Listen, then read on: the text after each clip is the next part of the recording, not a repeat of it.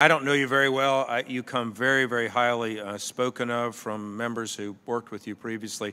I personally think you're too nice a person to be in the job that you're in, because I think you're handicapped because of administrative folks that you have to report to, et cetera, that are handicapping you in your job. Negotiators are usually very, very tough and sometimes mean people. They aren't nice people like you are. So, Congressman, I can assure you that I know to be nice to members of the Ways and Means Committee, and I've never been faulted for being too nice.